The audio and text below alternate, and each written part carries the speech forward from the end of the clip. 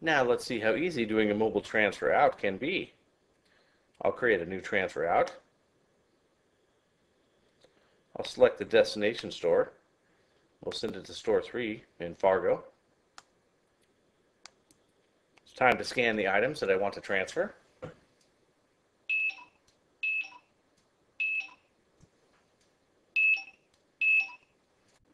We'll send 3 footballs and 2 soccer balls. Now all I have to do is hit save.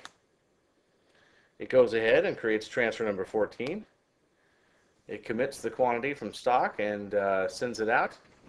And now we have transfer number 14, which has been sent to store 3. We can look at the issue report for this and see that they ordered 3 and we sent 3. And that's how easy it can be.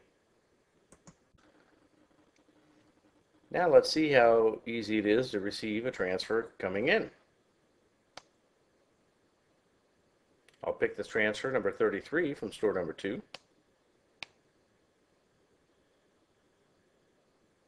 Looks like they sent me some footballs, basketballs, and soccer balls.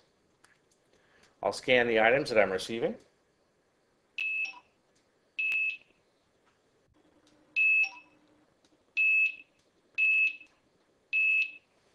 I'll say I'm only receiving 2 of the footballs and 4 of the soccer balls. Now when I hit save, it prompts me if I want to close the order.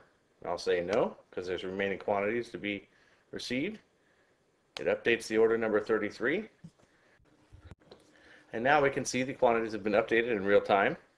If we want to see the partial receipt of that transfer, we can come up here into RMS, look at the partial receipt, and we can see that we've already received 2 of the footballs and 4 of the soccer balls. So everything happens in real time. It's just that easy.